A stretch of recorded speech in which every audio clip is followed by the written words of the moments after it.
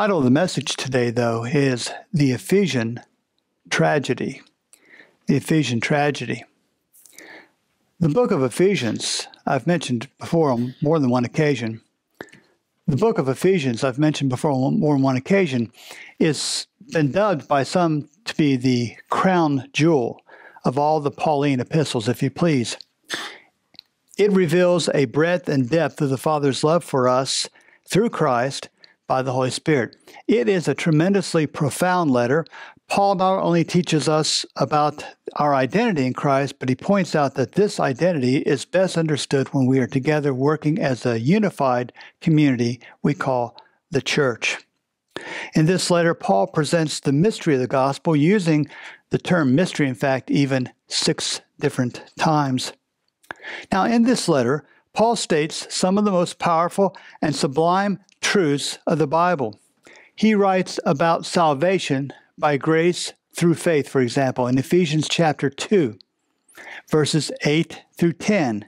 He says, "For by grace are you saved through faith, and that not of yourselves, it is the gift of God, not of works, lest any man should boast. For we are his workmanship, created in Christ Jesus unto good works, which God hath before ordained that we should walk in them." Now, Tammy, you help me out if I miss one.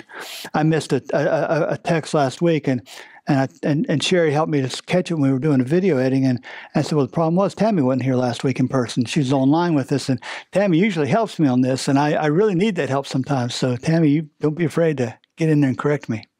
Because the Word of God should be read right. Amen? And if I make a mistake, woe unto me. But the Word of God is precious to us, and it deserves a good, proper reading. Well, another beautiful text is in Ephesians chapter 1 and verse 7. Ephesians chapter 1, verse 7. "In whom we have redemption through his blood, the forgiveness of sins, according to the riches of his grace." I mentioned Paul speaks about the mystery of God and the mystery of the will of God. In Ephesians chapter 1 and verse 9, he says, "Having made known unto us the mystery of his will, according to his good pleasure, which he hath purposed in himself." In the book of Ephesians, we read about Christ indwelling in our hearts by faith and our comprehending the love of God. In Ephesians 3, verses 17 through 19. Ephesians 3, 17 through 19. "That Christ may dwell in your hearts," how? "By faith, that ye being rooted and grounded in," and by the way, by faith. Faith cometh by what? Hearing, and hearing the Word of God. Christ dwells in your heart through the Word of God. It says, "being rooted and grounded in love, may be able to comprehend with all saints what is the breadth and length and depth, and even the height." He puts in 4 dimensions here. "And to know the love of Christ, which passes knowledge, that ye might be filled with all the fullness of God." In this epistle, Paul also speaks about the truth of the one true God. In Ephesians chapter 4, verses 5 and 6, he says, "One Lord, one faith, one baptism, one God and Father of all, who is above all and through all and in you all." Amen. Paul speaks a great deal in Ephesians chapter 4 about spiritual gifts, right? Starting in verse 11. "He gave some apostles and some prophets and some evangelists and some pastors and teachers for the perfecting of the saints, for the work of the ministry, for the edifying of the body of Christ, till we all come in the unity of the faith and the knowledge of the Son of God, unto a perfect man, unto the measure of the stature of the fullness of Christ, that we henceforth be no more children, tossed to and fro, and carried about with every wind of doctrine by the sleight of men and cunning craftiness, whereby they lie in wait to deceive." You get an idea here that Paul is just sort of covering a little bit of everything, isn't he? He's really laying out. He talks about personal relationships. In Ephesians 4, verse 26 and 27, he says, "Be ye angry and sin not. Let not the sun go down upon your wrath, neither give place to the devil." Friends, when we allow anger and bitterness to dwell in us, we are giving place to the devil. Amen? Well, He had one for me here, Ephesians 5:25. Husbands, love your wives, even as Christ also loved the church and gave himself for it. Now, he also wrote about the wives and things they do, but I can't go through every verse in Ephesians today, can I? But just a couple more. Ephesians 6:4. And ye fathers, provoke not your children to wrath, but bring them up in the nurture and admonition of the Lord. In Ephesians chapter 6, we have the armor of God portrayed. Put on the whole armor of God, Ephesians 6:11, that ye may be able to stand against the wiles of the devil. And it goes on to speak about the sword of the Spirit, the shield of faith, and so on. You can begin to see that while, for instance, the book of Romans and the book of Galatians are known for their salvational themes, Ephesians has this and much more. No wonder it is the crown jewel, if you please, the Grand Canyon of Paul's writings. I'd like to share with you 3, 4, 5 references from the Spirit Prophecy where she talks a little bit about the church at Ephesus, the church that Paul was writing here to. This is from Manuscripts and Letters 21, Manuscript 11 of 1906. This church had been highly favored, speaking about the church at Ephesus. In the same city was the temple of Diana, which in point of grandeur was one of the marvels of the world. It's one of the 7 wonders of the ancient world, they called it. The Ephesian church met with great opposition, and some of the early Christians suffered persecution. So this was a church that was in a center of heathenism, and it suffered persecution. In volume 6 of the Testimonies, on page 421 in paragraph 2, at the first, the experience of the church at Ephesus was marked with childlike simplicity and fervor. A lively, earnest, heartfelt love for Christ was expressed. The believers rejoiced in the love of God because Christ was in their hearts as an abiding presence. The praise of God was on their lips, and their attitude of thanksgiving was in accord with the thanksgiving of the heavenly family. And then continuing in the next paragraph of volume 6 on page 421, the world took knowledge of them, that they had been with Jesus. Amen. Oh, wouldn't it be wonderful if the world would take knowledge of us because we have been with Jesus? Amen. Sinful men, repentant, pardoned, cleansed, and sanctified were brought into partnership with God through his Son. Amen. The believers sought earnestly to receive and obey every word of God. Filled with love for their Redeemer, they sought as their highest aim to win souls to him. They did not think of hoarding the precious treasure of the grace of Christ. They felt the importance of their calling and waited with the message, peace on earth, goodwill to men. They burned with desire to carry the glad tidings to the earth's remotest bounds. This is the church at Ephesus. And then this also, continuing, the next paragraph, the members of the church were united in sentiment and action. It was a united church. Love for Christ was the golden chain that bound them together. They followed on to know the Lord more and still more perfectly, and brightness and comfort and peace were revealed in their lives. They visited the fatherless and widows in their affliction, and kept themselves unspotted from the world. A failure to do this would, in their view, have been a contradiction of their profession and a denial of their Redeemer. Now, we understand that Ephesians was written during Paul's first Roman imprisonment. It would have been written, it's one of what we call the prison epistles. It would have been written at about the same time as Philippians, Colossians, and Philemon. Paul, we know, had spent about 3 years in fruitful ministry in Ephesus, and no doubt he had made very many intimate friends there. And yet, unlike Romans, there's no personal greetings in this epistle. It is an epistle written with a viewpoint of being very broad. It's a universal epistle that can apply certainly to the whole church, the universal church. Yet I want you to notice what Paul writes near the beginning of his letter in Ephesians chapter 1, verses 15 and 16. And this sort of confirms what we just read in the Spirit of Prophecy about their experience. It says, Wherefore I also, after I heard of your faith in the Lord Jesus and love unto all the saints, cease not to give thanks for you, making mention of you in my prayers. But it's that part in verse 15, and love unto all the saints. Here was a church that was known for its love to all the saints. What does that mean? Well, in this text, Paul uses the Greek word agape, or sometimes pronounced agape, depending on where you put the syllables at. And it says it's this godly love that you had for each other. Not just any love, but agape love. To truly love the brethren with a godly love, friends, you must love God first. Amen? In 1 John chapter 4 and verses 20 and 21, John writes, if a man say, I love God, and hateth his brother, he is a liar. For he that loveth not his brother whom he hath seen, how can he love God whom he hath not seen? And this commandment have we from him, that he who loveth God loveth his brother also. So they loved the brethren. That meant that they loved God. Here's just a few more verses along this line. In 1 John 3:14, we know that we have passed from death into life because we love the brethren. He that loveth not his brother abideth in death.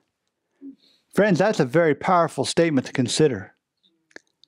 If we cannot love our brothers or sisters, if we harbor bitterness and hatred toward our brothers and sisters, I'm not telling you abide in death, but the scripture, according to John, under inspiration, says that you are. And Jesus said in John 13:35, by this shall all men know that you're my disciples, because you go to church on Saturday and you don't eat meat. Is that what it says? Is it right to go to church on Saturday? Is it a good thing to abstain from flesh foods? Yeah, those are good things, right? But Jesus said this, by this shall all men know that you are my disciples, if you have love one to another. Oh, this is the hallmark of our Christianity. It really is so important. Well, let's continue in Volume 6 of the Testimonies, and let's read a little bit more on page 422 in paragraph 2. But after a time, the zeal of the believers, their love for God and for one another began to wane. Coldness crept into the church. Differences sprang up. To a church whose epistle dwelt much upon the unity in Christ, I put that in so you could see that. That's important to understand. Differences sprang up, and the eyes of many were turned from beholding Jesus as the author and finisher of their faith. The masses that might have been convicted and converted by a faithful practice of the truth were left unwarned. Then it was that the message was addressed to the Ephesian church by the true witness. Oh, there's more then, isn't there? John, who spent a good deal of time in Ephesus, became, as it were, his home base. When he got the revelation on the island of Patmos, the message to the first church was the message to the church at Ephesus. It must have really meant something to John to hear that message. Well, let's look at that message in Revelation chapter 2. It's the first of the 7 churches listed. So let's read the message. It's only 7 verses long. Verses 1 and 2. Unto the angel of the church of Ephesus write. Now remember, he's writing to the angels. The angel of the church at Smyrna, to the angel of the church at Pergamos. And the angels represent the leaders of those churches. And of course, John at one time was a leader of that church, wasn't he? It must have really meant something to John to hear this. What's he going to say about this? Unto the angel of the church of Ephesus write, these things saith he that holdeth the 7 stars in his right hand, who walketh in the midst of the 7 golden candlesticks. I know thy works, and thy labor, and thy patience, and how thou canst not bear them which are evil, and thou hast tried them which say they are apostles and are not, and hast found them liars. This is good. This is good. Sounds like a pretty good church. Verse 3 and 4. And has borne and has patience, and for my name's sake has labored and has not fainted. Nevertheless, I have somewhat against thee, because thou hast left thy first love. Thou hast left thy first love. If you look in the text itself in your Bible, the word somewhat is italicized. Do you see that? That probably shouldn't be there because it almost diminishes the rebuke. It softens the rebuke. He says, I have something against you. You left your first love. This word left in the Greek is aphiemi, and it means not just simply to leave something, but to send away. To send away something. And you've sent away your first love. And in the Greek, thy first love is expressed very emphatically with the article repeated, thy love, thy first love, thy first one. It's quite a stinging rebuke. But he has hope for the church.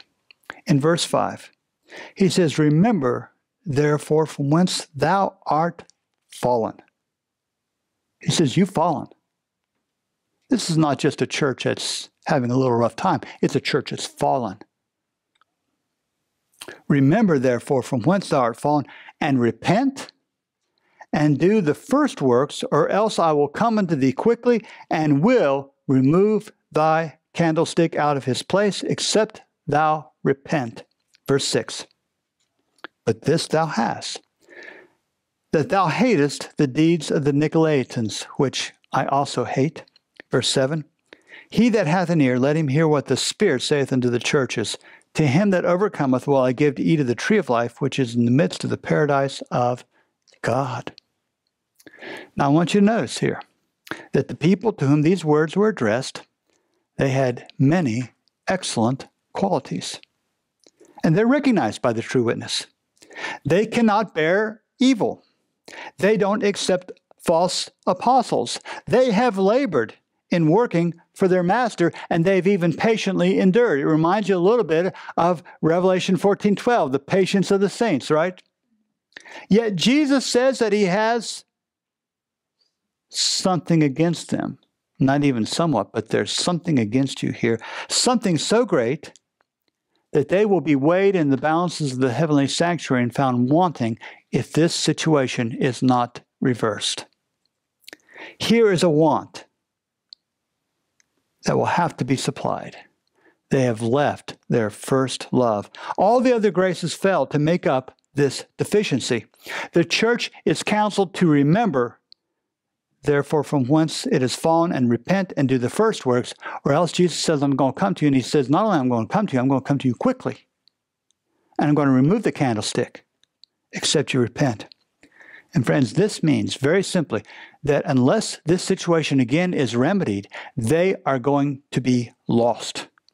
A church that once had great love for God, great love for one another. And again, what was the fatal deficiency they had? They have left their first love. Well, this couldn't be our problem, could it? God's church today wouldn't have any problem like this, would it? You know, we can, beyond a doubt, we can prove our doctrines are correct. We don't like evil. We don't like false doctrines. We don't like false prophets. We labor against them. But friends, even if we put all of our energy into this, this is not enough. Not at all. Friends, what is our motive? Why are we called upon to repent? Jesus says you've left your first love.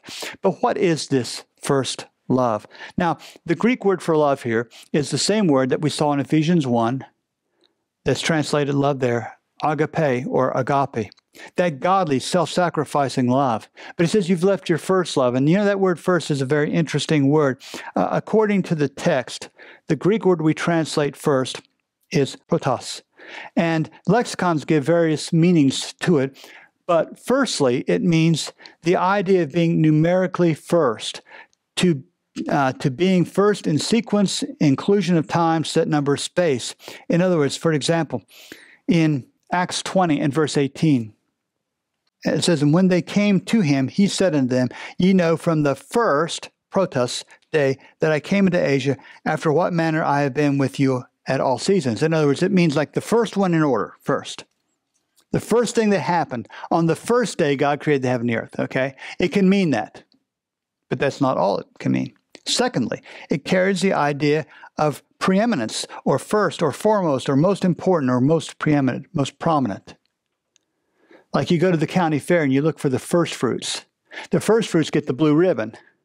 They're not necessarily the first fruits that were placed on the table numerically, but they were the best, right?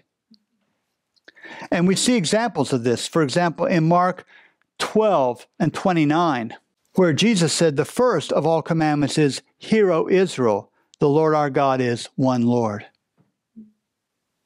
This is the preeminent commandment of all. In Matthew 20 and verse 27, Jesus said, And whosoever will be chief among you, let him be your servant. But the word we translate chief here is also translated first in Revelation 2:7. Revelation 2:4. It's protos. It's this word that means first, or it can mean chief, preeminent among you. Also in 1 Timothy 1:15, Paul says that Christ came into the world to save sinners, of whom I am chief or first. He wasn't the first sinner numerically, was he? But Paul looked upon himself as the chief of all sinners, or as the greatest, the most preeminent of all sinners. So sometimes this word is used in such a way that it refers to both. And in our religious experience, Christ is to be first numerically, and he is to be first in eminence too.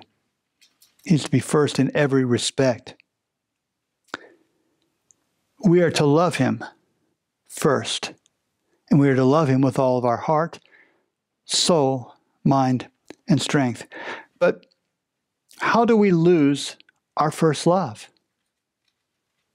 What brought about this Ephesian tragedy, if you please? Well, first of all, I want to tell you, friends, it doesn't happen overnight. It's very few couples that get married on Tuesday and have a divorce on Wednesday. Just usually doesn't work like that. But friends, like the Ephesian brethren, we can take our eyes off Jesus, but think they're still upon Jesus because we are studying the doctrines. We're so focused upon the doctrines and protecting the flock from false apostles. We can even be so intent upon preaching the last warning message to the world that we can forget to keep our eyes upon Jesus. Our eyes are on other things, even good things, but not upon Jesus.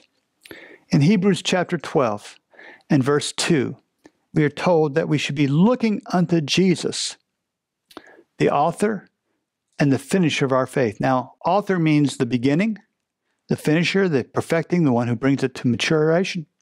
In other words, every point of our experience, we should be looking to Jesus, who for the joy that was set before him endured the cross, despising the shame, and is set down at the right hand of the throne of God. And verse 3 says, For consider him. Consider. Not a fleeting thought, friends. Consider. Meditating, praying, studying. For consider him that endured such contradiction, the Greek word means hostility, of sinners against himself, lest ye be weary and faint in your minds. Your whole being becomes tired. And you know, that famous coach Vince Lombardi, he said one time, fatigue makes cowards of us all. Think about that. Whenever you're really tired, is it easy to be irritable? Is it easy to give up? Is it easy to not be quite as strong as before? We don't want to be wearied in our minds, friends, above all things. Now, what are some of the symptoms of losing our first love? Sometimes in taking time to study and pray, we are sleeping in. Or maybe we're hurrying off to the job. Even good things. I've got printing in the office to do today.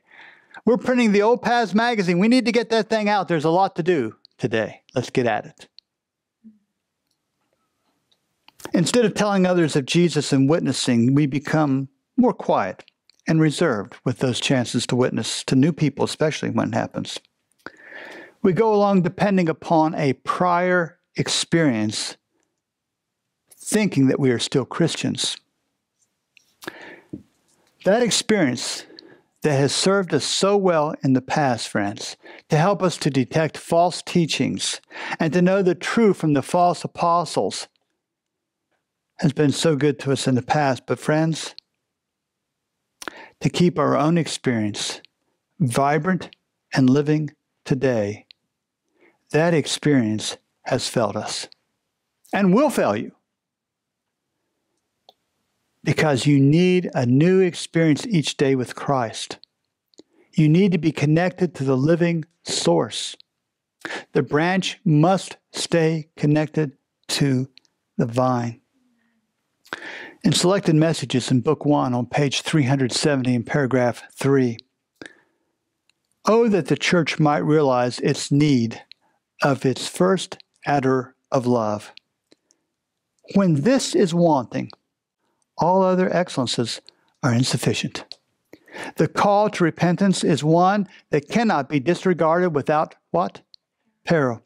A belief in the theory of the truth is not enough. To present this theory to unbelievers does not constitute you a witness for Christ. The light that gladdened your heart when you first understood the message for this time is an essential element in your experience and labors, and this has been lost out of your heart and life. Christ beholds your lack of zeal and declares that you have fallen and are in a perilous position. Now, if you notice at the beginning of the statement, she speaks about this first ardor of love, and that word means enthusiasm or passion. Some synonyms for it include fervor, zeal, wholeheartedness, eagerness, intensity, zest, gusto, energy, animation, fire, emotion, etc. That's what we've lost. You know, we don't get excited about it anymore. But we ought to be. We ought to be.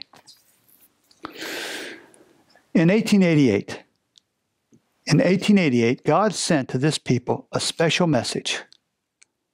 A special message that in some ways really was more about having this first love experience continue in our lives than anything else. We talk about the 1888 message that Jones and Wagner brought to the church. But friends, this message that they gave,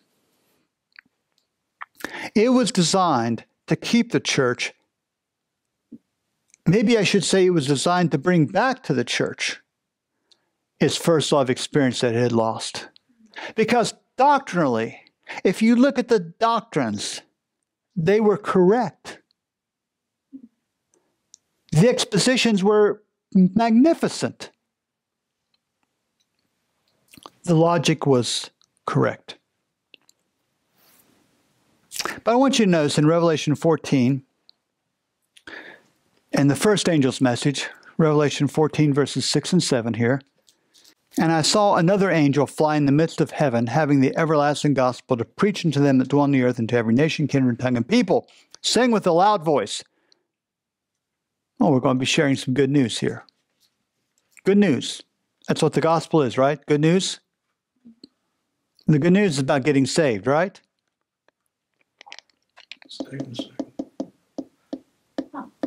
Oh, maybe.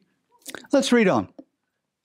Fear God and give glory to him, for the hour of his judgment has come, and worship him that made heaven and earth and the sea and the fountains of water, and says nothing about going and getting saved. It doesn't say anything about turning your life over to Jesus. The first thing that this gospel is to do is to bring honor and glory to God, to bring reverence to God. And friends, when you do that and you share that with people, they will start to get converted. But our presentation of the gospel has become so egocentric. Here's your problem. You need to get saved. We should be telling people about God. To fear God and to give glory to him. So there is this message to preach the everlasting gospel to every nation, kindred, tongue, and people.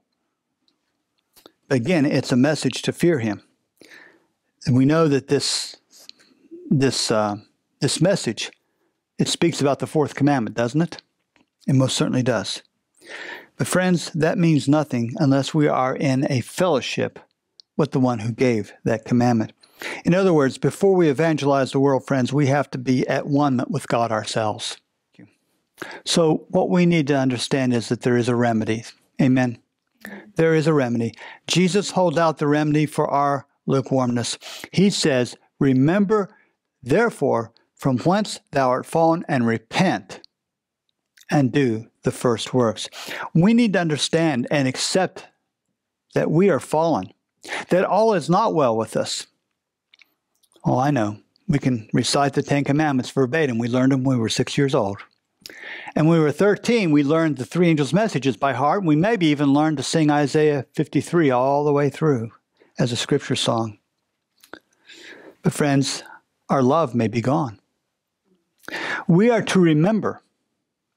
Now, to remember is to compare your present state with your former state and to consider how much better it was at one time and be willing to admit that. In 2 Corinthians 13 and verse 5, and I'll read this slower, it says, examine yourselves. I like to examine my brother better. I like to examine my wife better. She makes more mistakes than I do. Or whoever. Examine yourselves. In what way? How, Paul? Whether ye be in the faith. Prove your own selves. Know ye not your own selves how that Jesus Christ is in you, except ye be reprobates. Either he's in us or he's not, friends. And if he's not in us, he says we are, oh, that's a hard word. We don't want to be reprobates, do we? He tells us to remember, to think about the peace, the strength, the purity, and the pleasure that you've lost by leaving your first love. To think about how much more in former times you could comfortably lay down and sleep and have the assurance of peace than you have now. To think about how much better you could bear afflictions and how much more becomingly you could enjoy the favors of providence even when it didn't seem so sweet. How much easier even the thoughts of death might appear to you then than they do today. How much stronger your desires and hopes for heaven were then. Jesus says, and remember, Jesus is the faithful and true witness. He says that you must repent. That means you must be grieving inwardly and ashamed of your sinful backsliding, and you must accept the blame and shame for yourself and humbly confess it in the sight of God and turn around, because repentance means to turn around. Turn around. You must return and do your first works. You must, as it were, begin again, go back step by step till you come to the place that you took your first step, and you must endeavor to revive and recover your first zeal that you had. You must pray as earnestly, watch as diligently, study as thoroughly, not just study to prove a doctrine right, but study to find Christ. Too often we preach about doctrines. We even preach about Christ and we don't preach Christ himself. We don't study Christ. Friends, unless we understand that we are fallen and remember from whence we have fallen and repent and do the first works, our candlestick will be removed. Because God is no respecter of persons, right? Well, what would that mean to us? It would mean the loss of eternal salvation. The loss of eternal salvation. Yet Jesus commends the Ephesians for an important thing in Revelation 2:6. But this thou hast, that thou hatest the deeds of the Nicolaitans, which I also hate. Now, who were the Nicolaitans? Well, historically, we are told that they were a heretical sect that plagued the churches at Ephesus, and also we read in Pergamos.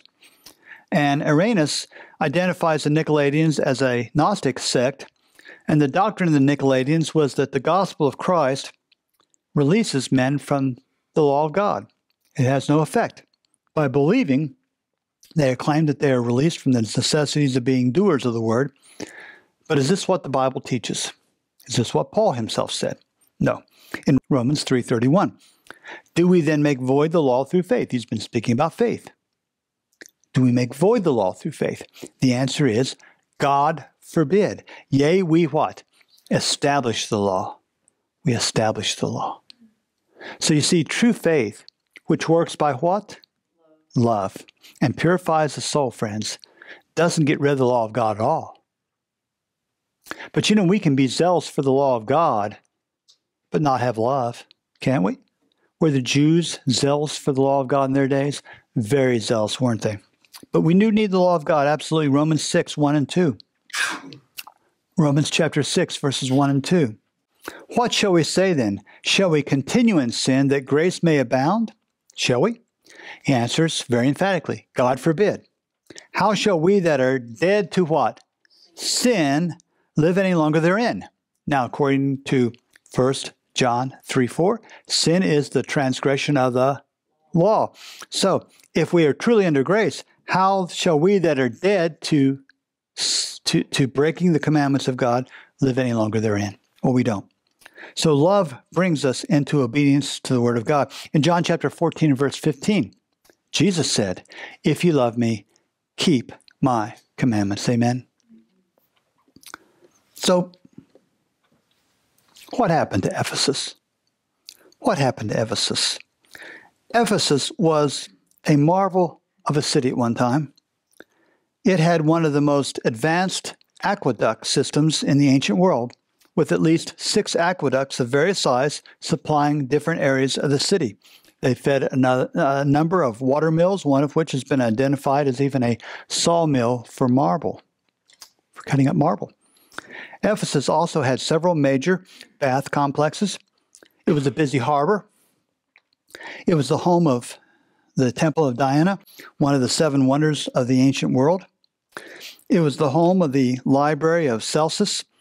Here is the part of the library you see, and if you look at the top, you're going to see part of the facade that had been rebuilt from broken down stones that were in the area. It had one of the largest amphitheaters in the world at the time. And it was supposedly, as we mentioned, the home of John for many years, and there's a tomb there that is claimed to be the tomb of the Apostle John. That was Ephesus. However, the river Canster that came through Ephesus out to the sea eventually silted out the harbor, and it became useless, resulted in big marshes. There was a lot of malaria and many deaths among the inhabitants, and finally the site was abandoned. Today, Ephesus is simply a stop on the tour bus. Now, some early church documents seem to suggest that at the end of that first century that there were Christians in Ephesus who heeded the message of Revelation and got back their first love.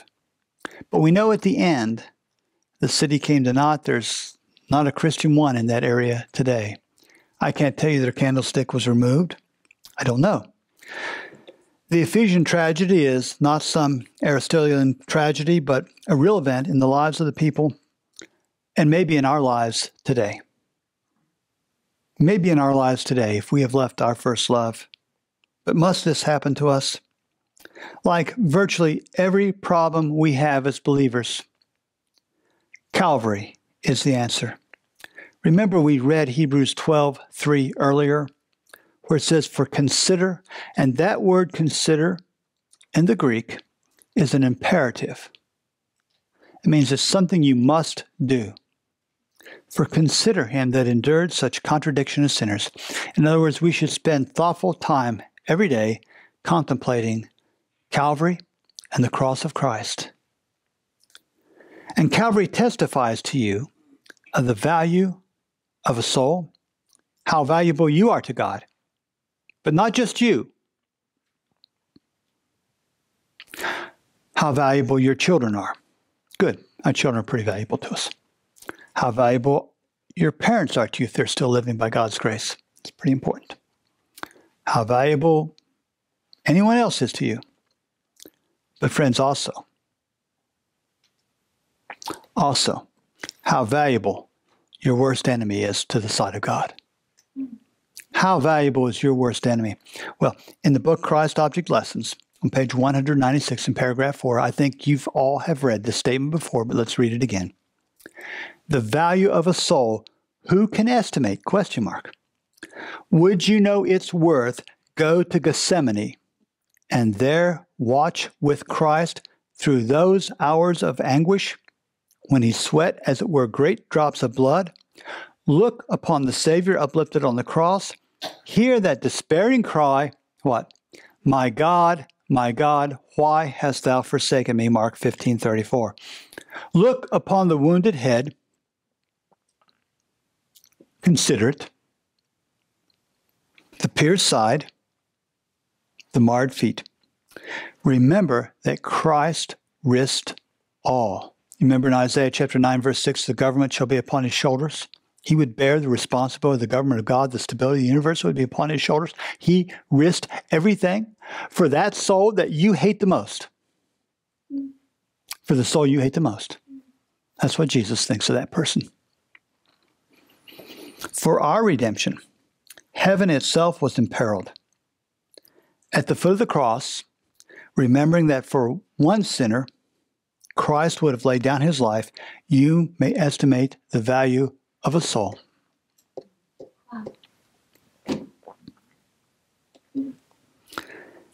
And the soul that you must first estimate is your own soul.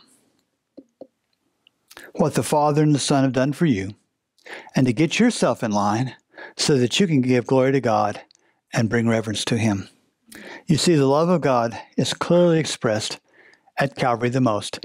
And this principle, found in 1 John 4:19, then goes into effect, which says that we love him because he first loved us. In other words, love begets love. And his love and the demonstration of his love is what actuates us to love, to get that first love, to regain that first love, and to keep that first love experience. Friends, if we have left our first love, it's because ultimately we've lost sight of Calvary, and we've lost sight of his love for us. So let us gain a new view of Calvary. As it says in John 3:16, God so loved the world that he gave his only begotten Son, that whosoever believeth in him should not perish, but have everlasting life. This is what God is offering to each one of us today. To either get for the first time that first love experience, or to retain it, or to remember where we've fallen, to repent, to do the first works, to come back into that first love experience and serve him today. God is calling you. God is calling you today to remember, to repent, and to do those first works. He wants you to be saved in his kingdom. You know, this really, in many respects, is an equivalent. I'm not saying it's equal, but it's an equivalent to buying gold tried in the fire and putting on the white raiment and having the eye salve of the Holy Spirit in our lives. That's what we need today. And we can deny it's needed. We can say, well, you know, it's talking about someone else, not talking about me. But may I remind you, and I remind myself, I try never to preach a message that doesn't apply to me in some way. This is said by the faithful and true witness. And he doesn't make mistakes. But he holds out to us. He holds out to us, friends, the promise that we read there earlier in Revelation chapter 2 and verse 7. If we could just go back there one more time. I don't have a slide for it, but if we go back to Revelation 2:7, he says, He that hath an ear, let him hear what the Spirit saith unto the churches. To him that overcometh will I give to eat of the tree of life, which is in the midst of the paradise of God. So instead of being fallen and eternally lost, we can eat of the tree of life and have immortality and blessedness with God through all of eternity. We have two choices, don't we? Ultimately, we have two choices. Doesn't seem like a very good choice on one side, and the other side seems like a very good choice to me. What do you think?